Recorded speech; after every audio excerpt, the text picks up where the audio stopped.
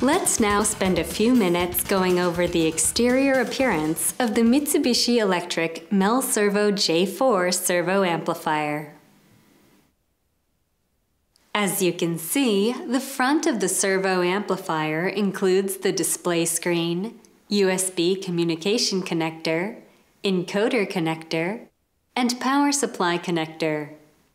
Servo amplifiers will have other connectors depending on the type of servo amplifier.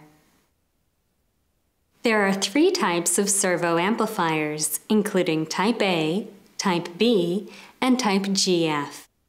I will now go over some of these different models in more detail. Type A models support generic interfaces.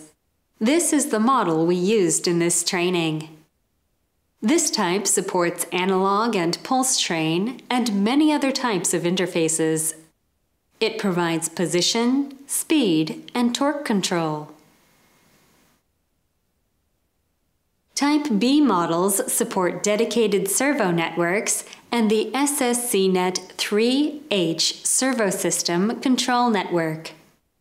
While the MR-J4B servo amplifier can drive only one motor, other models are available to drive multiple motors, including the MR-J4W2B 2-axis servo amplifier capable of driving 2 motors, and the MR-J4W3B 3-axis servo amplifier capable of driving 3 motors.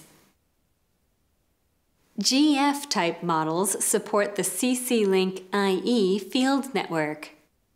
When combined with a simple motion module, this type can provide positioning and synchronous control of multiple axes. As each model comes with distinct features, make proper selections depending on your specific environment and equipment.